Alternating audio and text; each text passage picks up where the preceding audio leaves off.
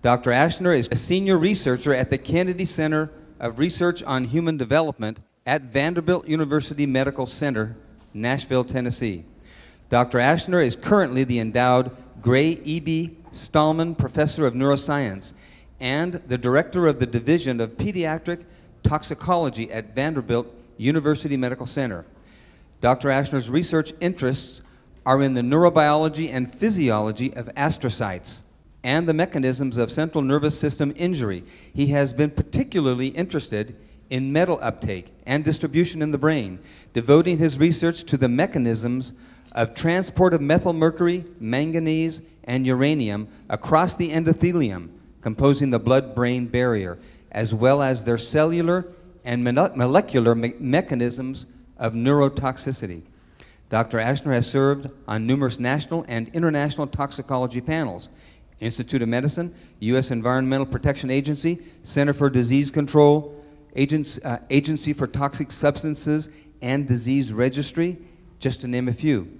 Also chaired the Alcohol and Toxicology 3 National Institute of Health Study Section, and has authored over 250 peer-reviewed manuscripts and chapters in the area of neurotoxicology. Let's give a real welcome to Dr. Aschner. What I'll do today is talk to you about mercury in neurological diseases. I decided actually not to talk about manganese because I think it's not applicable to dental practice. What I decided to do is give you an overview of mercury.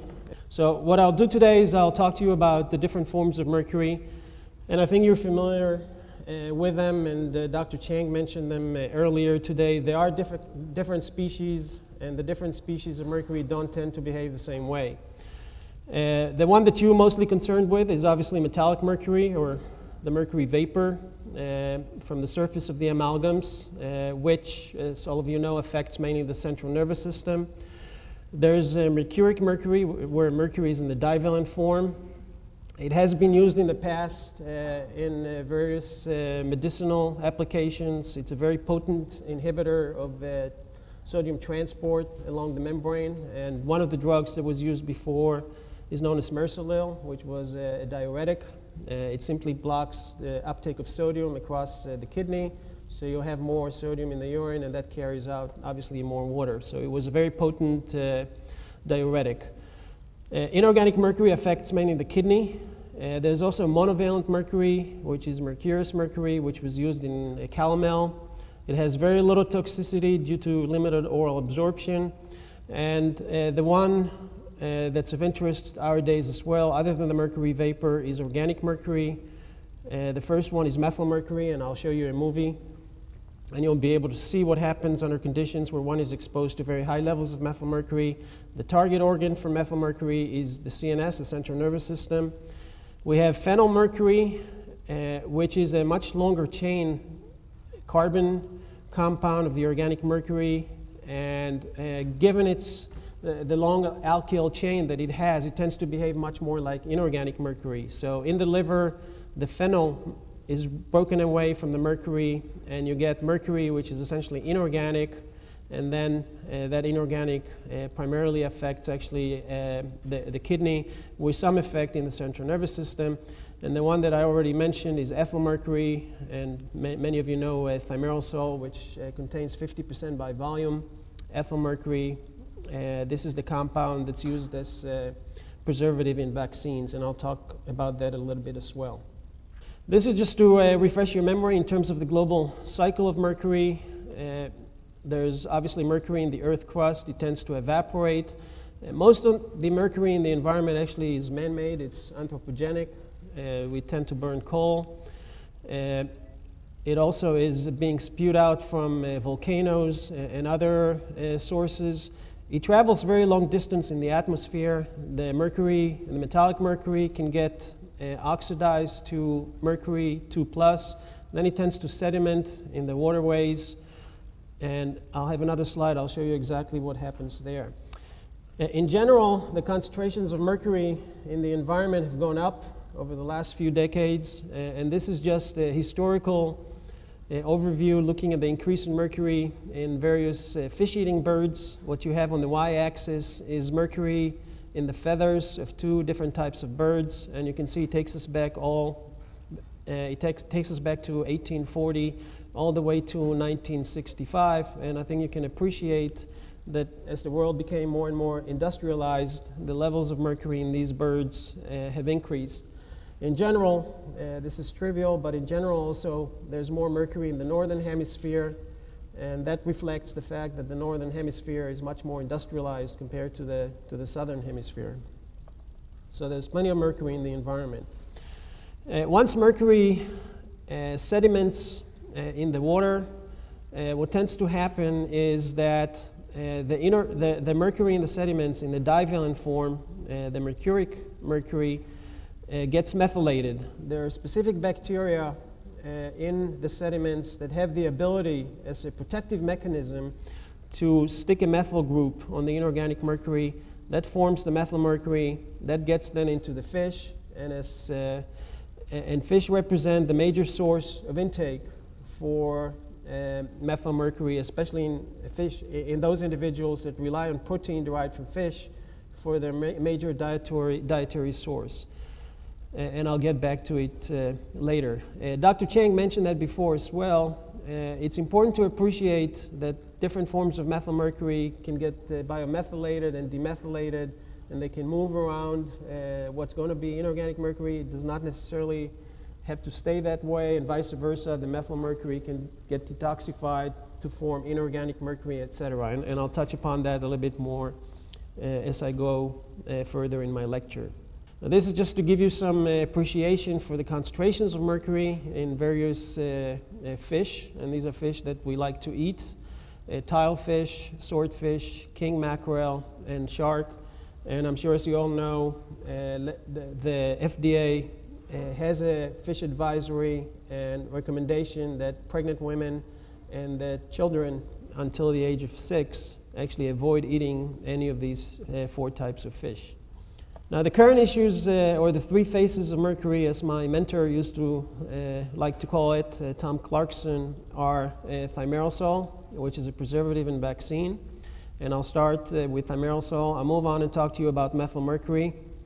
And I'll finish with mercury derived from amalgam, giving you sort of an overview of where we stand now and what my belief is in terms of where the research needs are and what should be done next. And this is a very broad overview. I won't go into too many details. First of all, these are the major clinical toxicological features of mercury. And what you can see here is different variables, and I think you have it in front of you, so you can probably read it, and the different species of mercury. And this is just to rehash what I've said before, and that is the different forms of mercury have affinity for different tissues, and they will cause damage in different parts of the body. So if we look at mercury vapor, for example, the way we obviously get it into the body is by way of inhalation. It tends to accumulate mostly in the central nervous system, and I'll talk about it later as to why this happens, as well as in the kidney. It can cause bronchial irritation, pneumonitis, gastrointestinal effects, and I don't want to spend too much time. You can see essentially that for every mercury compound, there's a distinct way by which it is absorbed into the body, whether inhalation or oral. It tends to accumulate in specific tissues, and that the symptoms tend to be different. Inorganic mercury, for example, is accumulated in the body by way of oral consumption. It does not get into the brain. It affects primarily the kidney. It has some gastrointestinal effects. Methyl mercury, on the other hand, the major target tissue is the brain because it readily crosses the blood-brain barrier, and it can cause paresthesia, ataxia, visual and hearing loss, and it very much actually depends on the age in which an individual is exposed to methyl mercury.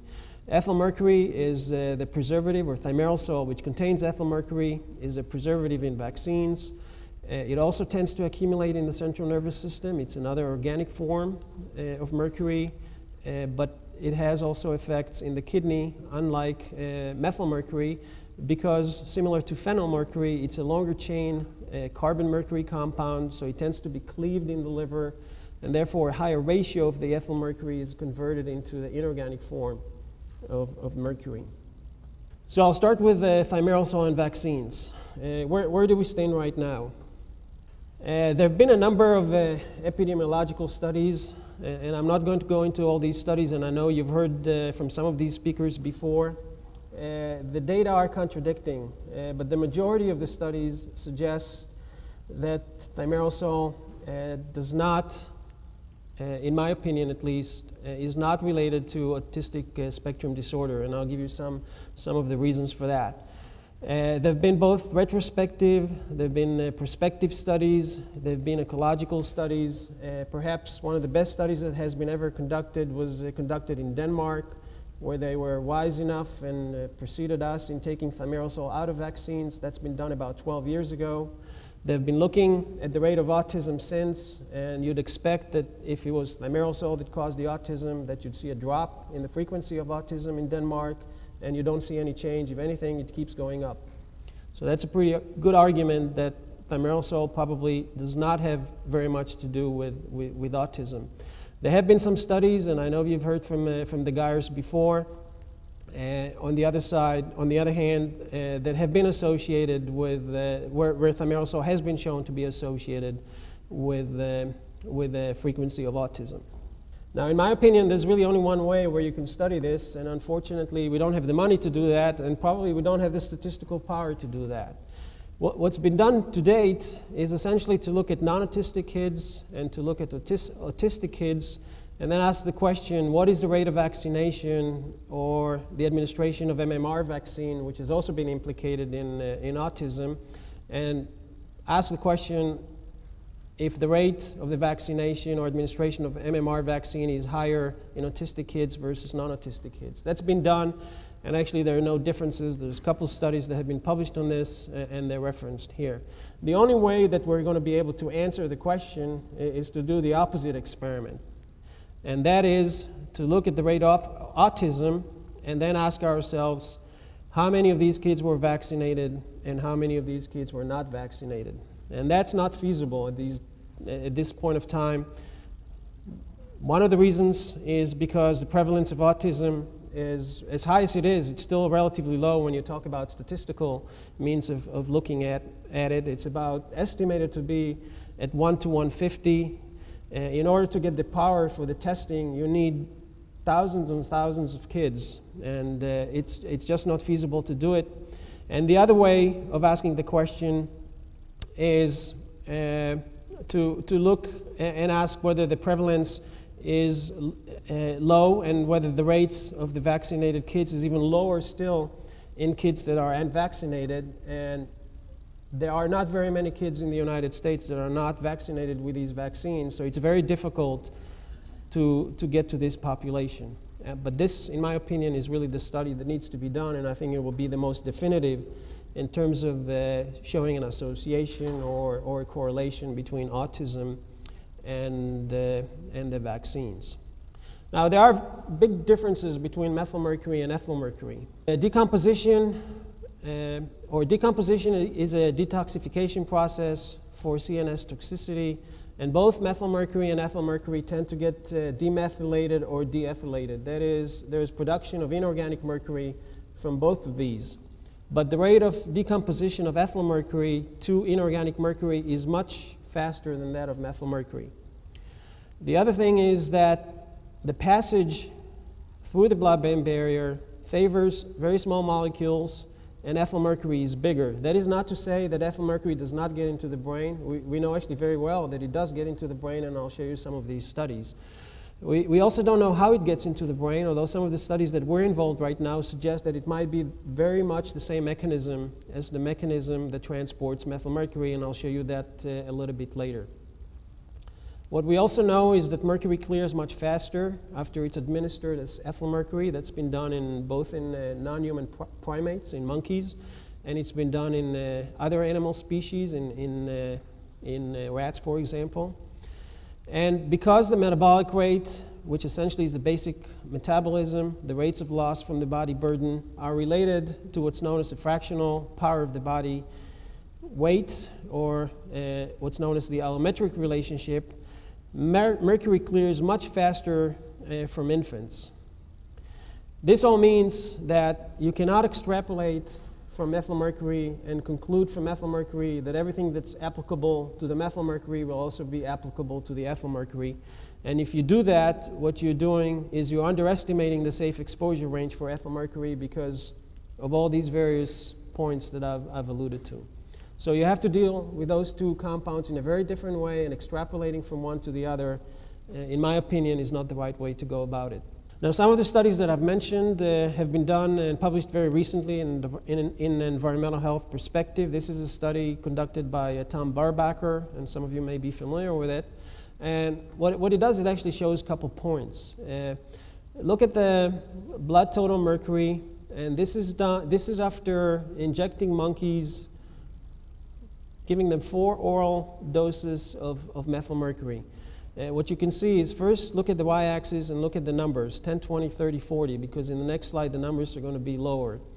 This is the time course. So the animals are given methylmercury 4 times, and you can see that after every time that the animal is given methylmercury, you let 1 week go by. The level of mercury after 1 week does not come back to the baseline. After 2 weeks, it does not come back to the level of the first week. There's an additive effect in such a way that the baseline goes from a little bit above 0 to almost 40 nanograms per ml. And the predicted and the observed values are essentially the same. So this is for methylmercury. If you do the same thing for ethylmercury, so this is 4 injections, weekly injections, mimicking essentially what an infant would receive if he or she were to be administered the vaccines with a thimerosal. What you see is that after the initial injection, you get a sharp increase, but it's much, much lower. It's about 3 times lower than with methylmercury. You also see that after 1 week, the levels of mercury go back almost to baseline in such a way that the additive effect, if there is any, is certainly much, much lower than the one that I've shown you in the previous slide. So the thimerosal injected vaccines are about, monkeys are about here compared to the methylmercury injected animals, which, as you can see, there's a very pronounced additive effect. Also, if you look at the washout of total mercury in the blood and in the brain, what you find is that these two compounds have very different behaviors. These are the same animals, and what you're looking at panel A is what happens after the last dose. So these animals received 4 injections of methylmercury, and then we're looking at them over time. These are the concentrations of mercury in nanograms per ml or nanograms per gram for blood and brain. This is the methylmercury, and these are the 4 injections of the thimerosal. And I think what you can appreciate is, first of all, that the numbers for methylmercury are higher. That is, and the second thing is that the shape of the curve is different than the one that you see for the ethylmercury. What we're looking here at is the washout of total mercury. So we're looking at the half-life, or what's the time for half of the amount of the mercury to be washed out of the body. And this is much flatter than this, and this is much flatter compared to this. And this essentially means that the half-life of methylmercury is much longer in the body compared to the half-life of inorganic mercury. That is, the half-life of methylmercury is about 59, 60 days in the brain. The half-life of inorganic mercury in the brain is much shorter. It's about 24 days. The half-life of methylmercury in the blood is about 19 days, I believe. Yeah, 19 days. And the half-life of ethylmercury, or the thimerosal, in the monkeys is in the order of 7 days. So these two compounds behave very differently.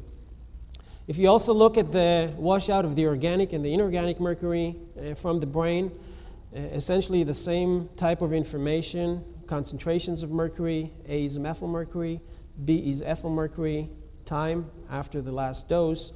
You see that the methylmercury in the brain tends to stick around much longer. This is the organic mercury, and the half-life is about 60 days.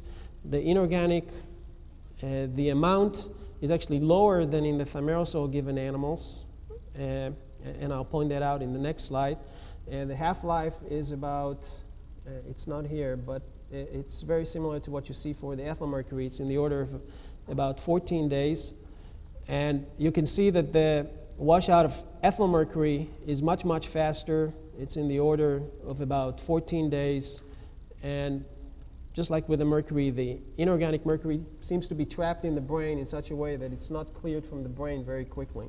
So the conclusions from this study are that the initial and terminal half-lives of mercury in blood following thimerosal exposure are 2.1 and 8.6 days. And these are significantly shorter than the elimination or half-life of methylmercury, which is 3 to 10 times longer compared to the ethyl mercury. As I pointed out, the brain concentration of total mercury are significantly higher in the animals that are given methylmercury, but the concentrations of inorganic mercury are actually higher in the animals that have been administered the thimerosal. There's about threefold difference. So after giving the thimerosal, there's actually more inorganic mercury in the brain, though the total amount of mercury is much, much lower. There's a higher percentage of total mercury in the brain in the form of inorganic mercury after the administration of thimerosal. And the current study indicates that methylmercury, as I've emphasized before, is not a suitable reference for risk assessment for exposure to thimerosal-derived mercury. You have to look specifically at the data that are derived from thimerosal-treated animals. The second compound that I'll talk about is methylmercury. And I've already described the cycle, the atmospheric cycle, so there's no sense for me to go over it again. But I want to share with you a movie that was actually given to me by my postdoctoral advisor, who was involved in studies in Iraq in the early 70s, and Tori Siversen, who was a mercury investigator at the University of Trondheim in Norway. This was a 16-millimeter film, and somehow they were able to get it into to PowerPoint. So this is a poisoning that occurred late in the 60s and early in the 70s, where grain from Mexico that contained methylmercury was shipped to Iraq. It arrived there much too late for the planting season. And what the Iraqi farmers decided to do was to, instead of planting it, they decided to use it for their traditional bread, the pita bread that they're using. And the previous few clips showed the baking of the traditional bread. What you see here is a child that has been exposed to methylmercury. I think first you'll notice that this is not autism. This child has very significant problems with motor and sensory input and output. This child has probably a piece of bread or candy, and you can see he's trying to put it in his mouth, and it falls down actually. You could see that the child is very spastic and suffers from dystonia. Here again, it's the same child. He's trying to pick up a piece of food and put it in his mouth. You can see the spastic digits, the spastic palm of his hand. He has tremendous difficulties in coordination. You can't appreciate it for the movie. These kids have problems with their speech. They can't articulate very well. This is another child. And this syndrome, actually, the methylmercury syndrome, is much more similar to cerebral palsy than to autism, which brings me back to the fact that you really cannot compare it between those two. That methylmercury is poisonous, there's no doubt about it. There have been a number of studies. I think we need to preface it, though, by saying that methylmercury toxicity also depends on the dose. There have been prenatal exposures to mercury or methylmercury from maternal fish consumption, and this has been shown in a number of studies to be associated with reduced performance on a number of tests of neurological function, cognitive development, attention and behavior, and motor skills. The National Research Council Committee concluded that neurodevelopmental deficits are the most sensitive, well-documented effects of exposure to methylmercury. And the same committee in 2000 based its findings on a number of epidemiological studies. A couple of them are still going on, one of them in the Faroe Islands and the other one in the Seychelles Islands. These are two areas where the populations are consuming fish essentially 3 times a day. These are very small populations. They're very easy to study, and they've been followed now for, at least in the case of the Seychelles Islands, for about 12 or 13 years. Now, the studies measured prenatal exposure and neurodevelopment or neurodevelopmental endpoints, though there were differences in the tests used to measure potential deficits. The Faroe Islands study and the New Zealand study have found a statistically significant relationship between prenatal methylmercury exposure and poorer scores on tests of neurologic function, but the Seychelles study did not find the same kinds of neurocognitive deficits.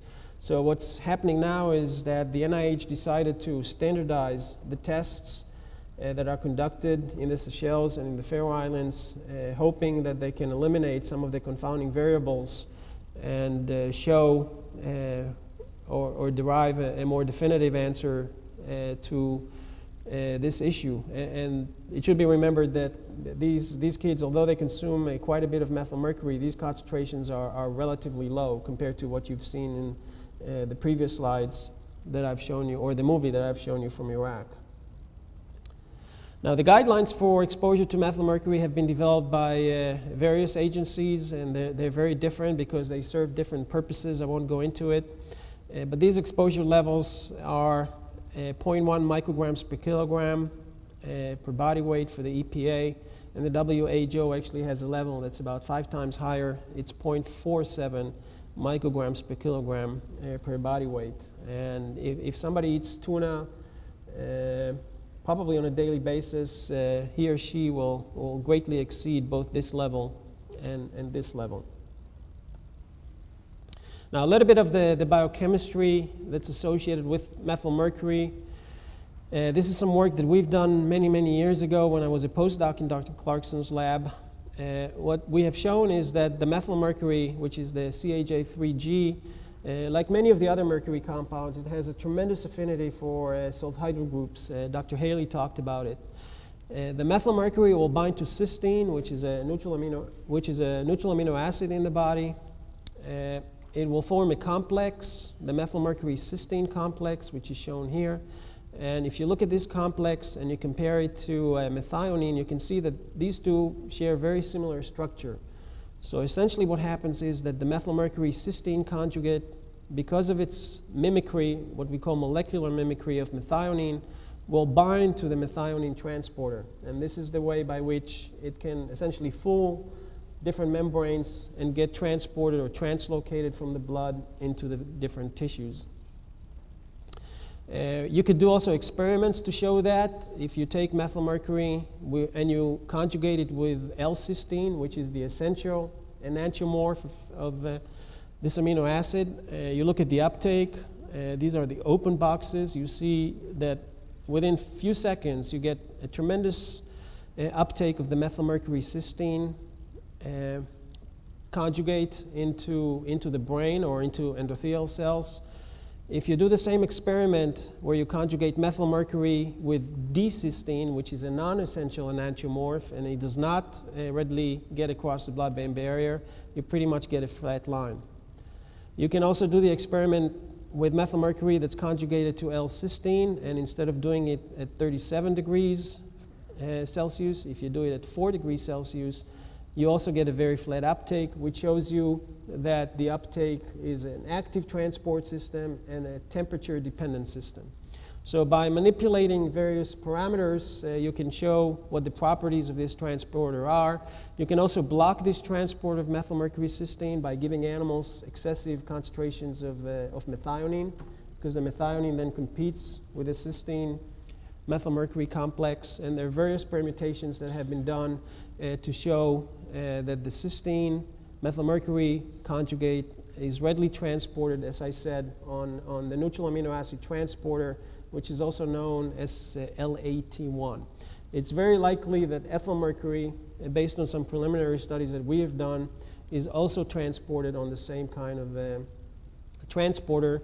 It probably does not get us readily into the brain simply because a larger fraction of the ethylmercury gets cleaved in the liver, so that the total amount of ethylmercury that's available for the transporter is significantly lower compared to methylmercury, which tends to stick around as methylmercury much longer. Now, the brain has different cell types, and I'm going to talk about this very briefly. There are obviously the glia, what I call the Rodney Dangerfields of the brain, because they're still looking for some respect, and the neurons, which everybody knows about. We've been doing a lot of work with the astrocytes, which are essentially the garbage disposal of the brain. And they tend to accumulate a lot of the metals, much of the mercury, much of the manganese. Dr. Needleman talked about the lead. Much of the lead tends to accumulate in the astrocytes. The reason for that is because the astrocytes are sitting on top of the capillaries. So everything that gets in across the capillaries essentially has to go in through the astrocytes to get into the neurons. Now, the astrocytes are important, and they can modulate the toxicity of methylmercury, ethylmercury, very likely, although it's not been studied, certainly the toxicity of lead and many other noxious substances. And this is shown in this slide. This is a study that was conducted in vitro, and I've adapted this from a study by Rosenberg and Eisenman that was conducted in 1989. The yellow cells are beautiful neurons, and the green ugly cell is the astrocyte. And you can see that the astrocyte sits very closely to the neurons. Actually, in real life, in real brain, there's a lot more astrocytes than neurons. Now, if you look at the toxicity of glutamate, which is an excitotoxin, which is affected by methylmercury, what you find out is that if you do studies in cultures that have essentially no astrocytes, you need very little glutamate to cause toxicity. What we're looking at here is cell numbers, and these are the concentrations of glutamate. So you can kill about 50% of the cells with as low a concentration as 1 micromolar of glutamate. On the other hand, if your culture looks like this and you add glutamate to it, what the astrocytes will do is they'll mop up most of the glutamate, and therefore the concentrations of glutamate in the extracellular fluid are relatively low. And under those conditions, you need about 300, or you need about you need about 50 micromolar. I'm not sure I can see it the right way, but you're probably around this point here. You need concentrations of actually, it's right here. Instead of 2 micromolars of glutamate, you need 194 micromolar of glutamate. So there's about 10-fold difference in the toxicity of glutamate, which is dependent upon the presence of the astrocytes in the culture. I'm going to skip this one because you've been talking about oxidative stress. Maybe I should just emphasize that neurons depend on their ability to make glutathione on the astrocytes. If you take neurons, and this is the pathway, it's not so much important. Essentially, you have oxidized cysteine that goes into glutamylcysteine, an enzyme known here as gamma-glutamylcysteine synthetase makes this dipeptide, then this binds to glycine, glutathione synthetase makes the glutathione, and then it can come out. This all happens in the astrocyte, and in order to maintain the optimal redox potential, the proper amounts of glutathione, the neuron has to depend on the ability of astrocytes to supply various amino acids that make this tripeptide, the glutathione. So if you have injury to the astrocytes, that will translate also to lower glutathione levels within neurons. And I should also point out that astrocytes actually have concentrations of glutathione which are orders of magnitude higher than the concentration in the neuron. So the neuron is much, much more sensitive to oxidative stress compared to the glutathione, compared to the astrocytes, because the glutathione essentially have a very large sink of glutathione. So under normal conditions, if there's a lot of if there's a need for a lot of redox potential within the astrocytes, they can readily accommodate it, whereas the neurons are going to be very susceptible because their concentrations of glutathione are very low. This is one slide, and like Dr. Needleman's, probably about 20 years of work. And I'm not going to show you very much or tell you too many details about the specifics of the studies, but the purpose of this study is just, or the slide is just to show you that there are many cellular processes that are being affected by methylmercury. I talked about glutathione production, and as I mentioned, glutathione is composed of 3 different amino acids. It's a tripeptide. In astrocytes, the concentrations are in the millimolar range. It's made from cysteine, glutamate, and glutamyl. And mercury will inhibit specific transporters for glutamate. They're known as GLAST or GLT1. These are specifically found on the astrocytes.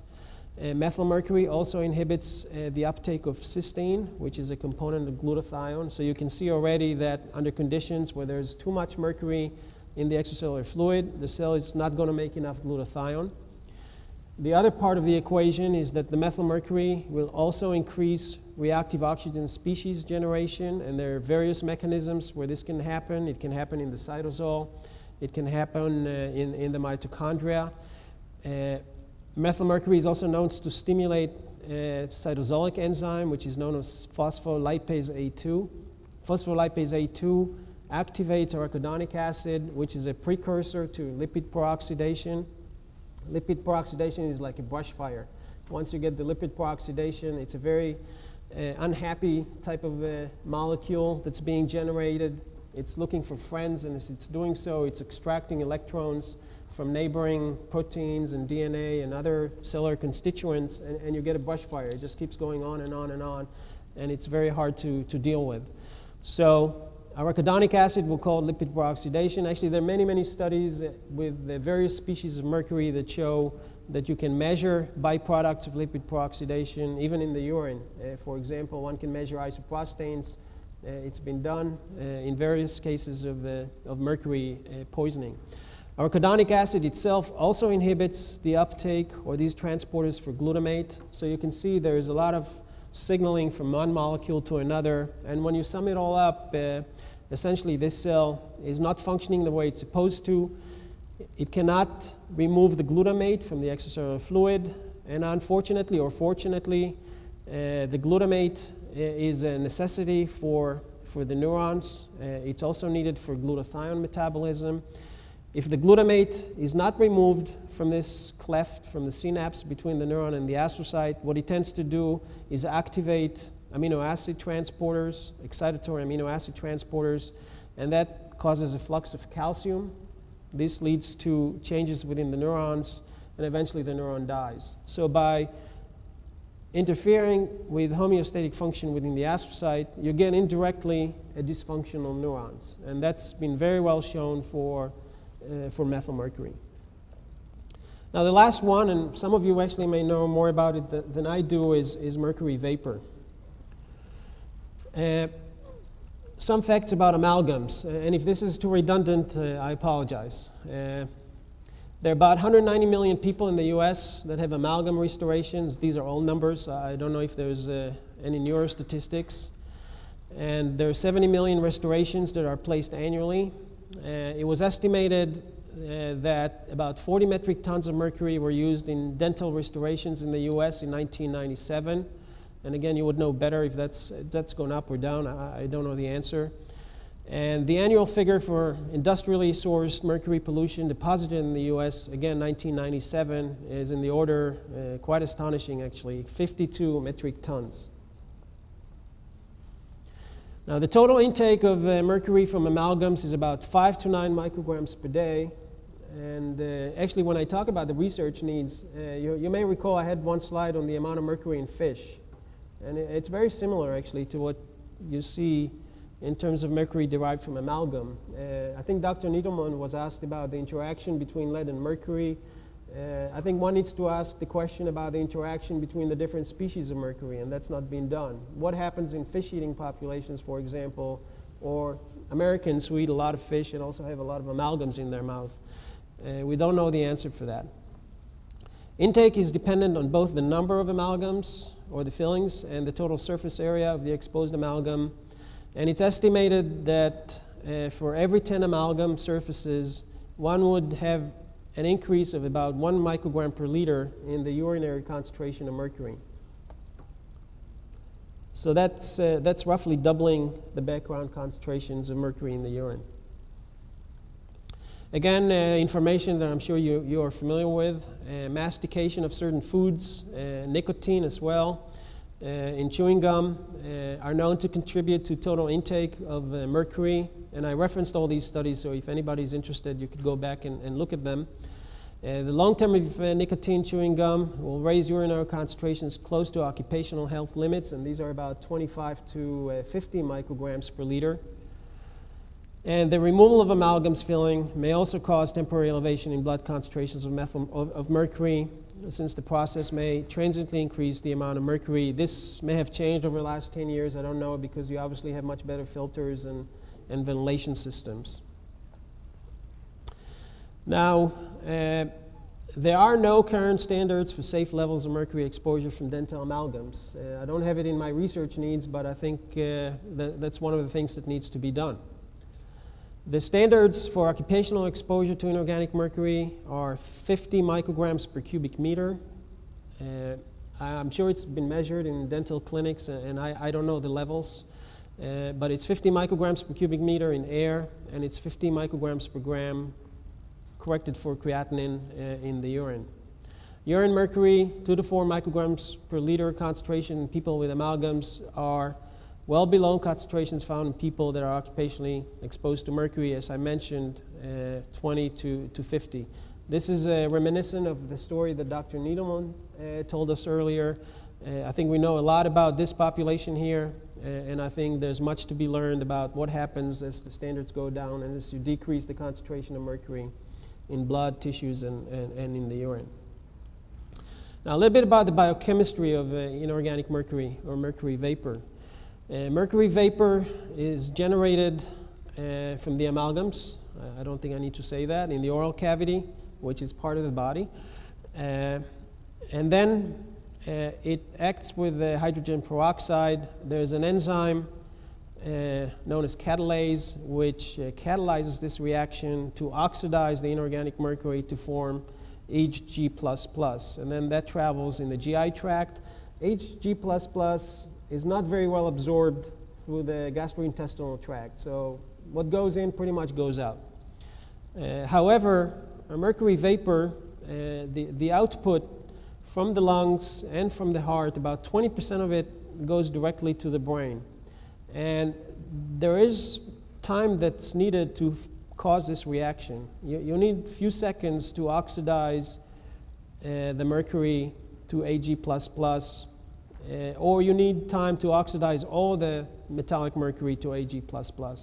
The time that it takes the mercury or the oxygenated blood to move from the lung to the brain is relatively fast, and therefore not all the mercury vapor or the metallic mercury gets oxidized.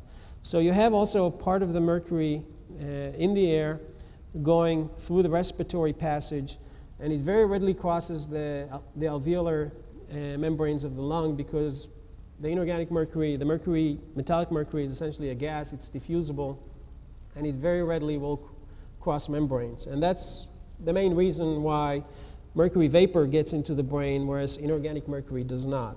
This is emphasized some more here. So if you look at the lung, and if we inhale mercury vapor, it readily crosses through the lung. It gets into the blood.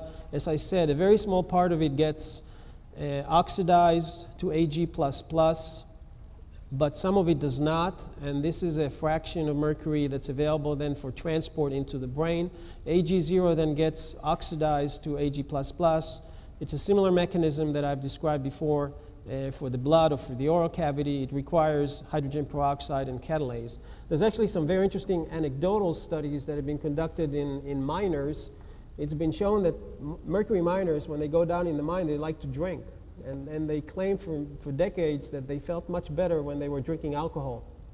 The reason for that is that both alcohol and mercury vapor are substrates for the same enzyme, catalase. So if you have a lot of mercury, if you have a lot of alcohol on board, you're actually reducing the amount of mercury vapor that's oxidized into the Ag++. Now, the same process happens in red blood cells, as I said, but some of the mercury also gets as a vapor into the liver. It gets into the kidney, and you can see it gets oxidized the same way as in the blood, as in the brain, to form Ag++. A good example of a mercury vapor poison individual is the Mad Hatter. Alice in Wonderland. I'm sure you're all familiar with that. Mercury vapor also gets very readily across the placenta. And essentially, once you get Ag++, as I've shown you for ethyl mercury, it has a relatively long half-life in the brain. So once it's in the brain, the clearance of inorganic mercury from the brain is relatively long. It takes quite a bit of time to get it out compared to the organic mercury species. So that's why inorganic mercury affects, in the form of mercury vapor, affects both the brain and the kidney. In the case of methylmercury, we obviously ingest it. It goes through the GI tract very readily. It then goes through the liver. Methylmercury conjugates with glutathione, and then it's transported through the bile back to the feces. Actually, the only way that you can break this cycle, which is known as the enterohepatic cycle, is by way of demethylating the methylmercury to the inorganic species in the gut. And we all have bacteria, actually, that can do it. We have bacteria in the gut that are demethylators of the methylmercury. As I said before, the inorganic mercury is not very well absorbed. So the more of the methylmercury you demethylate, the more of it comes out in the feces. And there are actually other means where you could do it. You can give pentobarbital, for example, which increases the delivery of methylmercury to the GI tract via the bile. It's an inducer of bile flow from the liver to the GI tract, and that accelerates the process, and more of the methylmercury gets demethylated. Actually, people who are taking antibiotics are not demethylating methylmercury very well, so it tends to stick in the body much longer because the flora of the gut is lacking. So in terms of the adverse effects of mercury vapor, I don't think there's any argument about the occupational exposures of mercury vapor. It's been shown, and again the references are here, the prevalence of attenuated postural tremor, impaired coordination, positive Romberg sign, reduced distal sensation, all of which are suggestive of peripheral neuropathy, have been shown in a number of cohorts that have been studied upon exposure to high levels of mercury vapor. There have been no adverse clinical health effects associated with dental amalgams other than localized mucosal reactions. These are the big studies that have been conducted that I've been able to find in the literature. There have been no large studies that have reported effects associated with amalgam fillings in the general populations. And there are a couple of studies that some of you may know in Sweden, a Swedish twin study. There was another study that was conducted in nuns where they looked at various cognitive functions in relationship to the amount of amalgam surfaces that these individuals had. And there was no correlation between the number of the amalgams and between the neurocognitive endpoints that they've looked at. There's also Dr. Needleman actually mentioned Dr. Bellinger as one of his colleagues in the lead studies. I'm sure all of you are familiar with this study. There's been a randomized control trial conducted by David Bellinger at Harvard that looked at 534 6 to 10-year-old children. They were looked for 5 years using a battery of intelligence tests, achievement, language, memory, learning, visual, spatial skills, verbal fluency, fine motor function, problem solving, attention, and executive function. They were subdivided into different groups. Again, you have the table. A number of restored surfaces in the mouth, number of restored amalgam surfaces, the cumulative number of surfaces restored over the 5 years, and the cumulative numbers of surfaces restored with amalgam. There are obviously statistical differences in some of those because some of them were with the restoration material, some of them with amalgams. And I'm not going to go into details, but essentially what they found was that the kids with the amalgams obviously had higher levels of mercury in the urine, 0.9 versus 0.6 micrograms per gram. They had, but there were a few significant differences between the test scores of the children in the two groups. There were no consistency in the direction of the effects, and they analyzed the data in two different ways, using two cumulative exposure indices, one of them being the surface years of amalgam, and the other one, the urinary mercury concentration, and these again produced similar results. Exposure to mercury in amalgam at the levels experienced by these children who participated in this trial did not, this is the conclusion, did not affect the neurophysiological function within the 5-year follow-up. I think what's lacking in this study, and this is one of my research needs, is that this is relatively short time study. They've done it for 5 years, and the long-term effects remain unknown. I can tell you with my studies with manganese that if you can expose some animals to manganese for 3 weeks or a month or 2 months and you don't see anything. If you do it for 6 months, the data are going to be very different. So mercury is not lead, and with lead you might be able to see the neurocognitive deficits very early on. It might be that with the methylmercury you need a much longer period of exposure, and the spectrum of the symptoms might not be present in early childhood. It may be something that may feed in to some of the more sedentary diseases that we see. So I think the verdict is not out, and we need to look at it much more carefully. Now, I believe most of you are familiar with these studies as well. There have been very few studies that have looked at genetic predisposition and neurocognitive functions in various dentists. And some of these studies have been published. Some of them are relatively new, as late as 2006 by Diane Echeverria at the University of Washington in Seattle. And these studies have shown that occupationally exposed dentists reported preclinical effects on symptoms, on mood, motor function, for a group whose urinary mercury concentrations averaged as low as 36 micrograms per mercury per liter.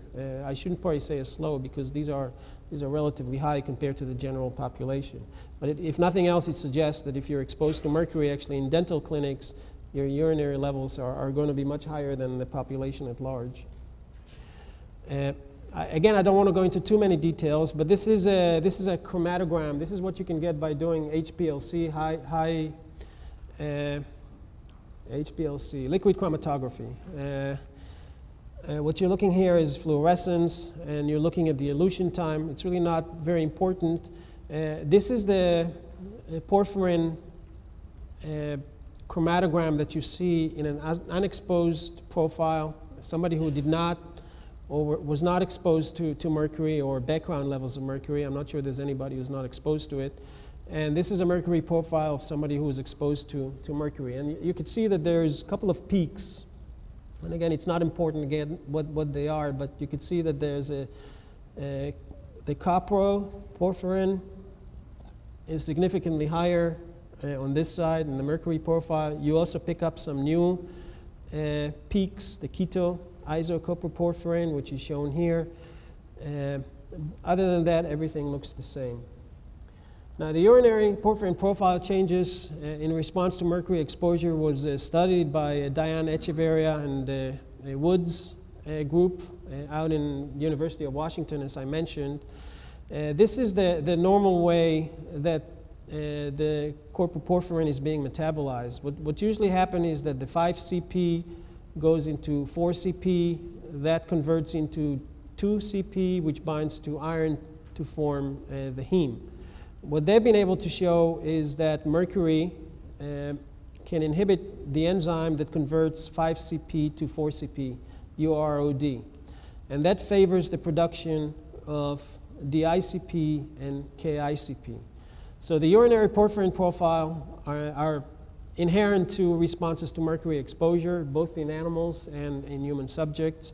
And they've also been able to show that polymorphisms in CPOX4, which is the enzyme that converts 5-CP to DICP, that polymorphisms in this enzyme or in this gene that encodes heme biosynthesis pathway modifies the effect of mercury exposure on urinary porphyrin excretion in humans. CPOX preferentially, as I said, converts 5-CP to KICP, which is shown here, and by partially inhibiting mercury, or by partially inhibiting this enzyme with mercury, as I mentioned before, 5-CP tends to accumulate because it cannot go from 5-CP to 4-CP. accounting for excess KICP because you're just shifting the reaction from 5-CP this way instead of going from 5-CP to 4-CP. The potential consequences of these polymorphisms in relationship with the neurobehavioral performance were studied in dentists, male dentists, DDs, and female dental assistants occupationally exposed to mercury for an average of 19 and 10 years respectively. Their respective mean urinary mercury levels in these individuals is not much higher than in the background population, maybe twofold higher. And the frequency of the polymorphisms in this gene, CPOX4, are shown here. The homozygous common AA, the heterozygous AC, and the homozygous polymorphic, which is CC, were 75, 23, and 2% for the male dentists, and 73, 25, and 2% for the dental assistants, respectively. And again, without going into too many details, if you look at the interaction between behavioral tests in both the dentists and their assistants, you find that on a number of tests there is a significant interaction both with urinary mercury and in the polymorphic type of allele that's expressed in these individuals. So there's a significant association with mercury. Urinary mercury was found for 9 and 8 measures among the dentists and their assistants, respectively. CPOX status was associated with 4 measures in the dentist and 5 measures in their assistants. In both groups, there was an additive effect of urinary mercury and the CPOX polymorphism, and not in all the tests, but in a number of these tests. And the conclusion from this study was that CPOX polymorphism may affect susceptibility for specific neurobehavioral functions associated with mercury exposure. Now I'm going to conclude. I have a couple more slides. I know I'm running a little bit late. I think these are the research needs that one needs to consider. I mentioned this before, or maybe not. Yeah, I did. Studies of amalgam toxicity have assumed that the only significant pathway of exposure is via the ingestion or inhalation of mercury vapor from the surfaces of the fillings. We have a lot of fish-eating populations, and as I mentioned before, we have no idea on the interaction between the two. We also have no idea about the interaction between mercury and lead, mercury and manganese. These are very hard studies to do, and the funding agency are pretty reluctant to fund somebody to study 2 or 3 metals when it's difficult to find funding or get funding for studying even one. This is actually a study that is not well, it's in press, but you haven't seen it yet. This has been recently done, and I think it's some interesting data that's very pertinent to what you're doing, and it shows that actually mercury can migrate from the side of from the amalgam. So, correct me if I'm wrong, but this is the tooth. This was done by Zane's spectroscopy, which is a very fancy technique which allows you to hone in and focus on using fluorescent techniques on and identify different metals. So in this case, this was done looking at calcium, zinc, and mercury. From reading the paper, it's my understanding that this is actually where the amalgam was placed, and these are the Zane's data for different compounds. What you can see is that the mercury is localized within the cavity or within the amalgam, as you'd expect, but there's also accumulation of mercury in the calculus. And what these authors have suggested, this is Hugh et al., is that it's very likely that the methyl mercury or the inorganic mercury that's placed within the tooth actually may find its way from the tooth into the bloodstream of the pulp, and then into the calculus, and then move from there into the systemic circulation. So I think we've known before that mercury is not inert. It does not stay necessarily in the amalgam. We've known that it can evaporate, but I think these are the first studies that now show that actually mercury can even move within the tooth into the pulp and into the calculus and possibly into the bloodstream. There's no information that's available on the additive effects of exposure from amalgams and fish consumption. There are no systematic studies on the effects of maternal amalgam-derived mercury on fetal development, as far as I know. Few, if any, studies have been performed or well performed to study the role of polymorphisms in mercury toxicity and the potential for the existence of sensitive subpopulations. And there are no long-term effects in children. I described the Bellinger study. I think what we need is some more randomized and blinded studies in dental professionals. Many of the studies that have been done up till now are not blinded and they're not randomized. And until we do all these studies, you know, there's always going to be questions. So these are the research needs. And I'd like to finish by acknowledging the people who helped me over the last few years in my research on mercury. These are the names. I won't go through them. And the National Institute of Environmental Health Sciences, as I mentioned before, who funds my studies on methylmercury. Thanks for your attention, and sorry for running a couple minutes late.